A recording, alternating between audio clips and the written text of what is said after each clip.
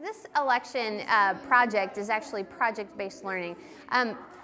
It's different in how I've previously taught lessons in the fact that I don't give them the information and then ask them to create something with it. Instead, I am walking alongside the students as they find the information and then do something with it. So in this case, rather than me telling them about the election process and this is what you do to get someone elected, we are actually doing those things and the students are learning the components to those things as we go. We held an in-class election and selected 2 candidates who would then run for class president. After that, we looked through some of the jobs that are associated with a campaign, and students chose what positions they wanted to hold.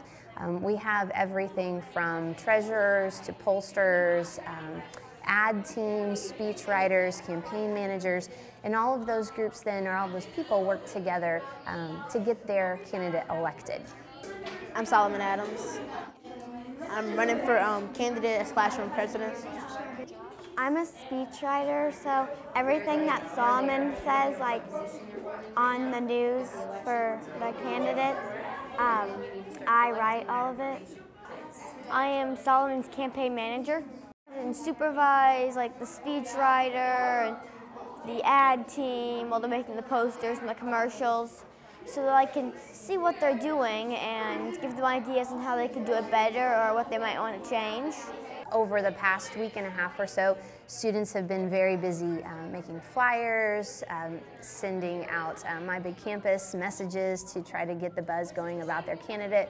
They have been shooting video for a political ad. We will be holding a debate this week.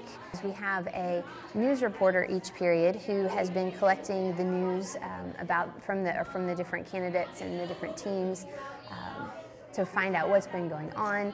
And then they're using iMovie, which I have on my iPad, to edit it all together and then make short little newscasts. They range anywhere from 3 to 5 minutes, and they do those daily. Next week on Election Day, we will be holding an in-class election. We'll set up a secret voting poll booth in the classroom, and students will come in and they will secretly cast their ballot for the teams or for the candidates. After we have tallied the votes, we'll be able to then either give their acceptance speech or their concession speech.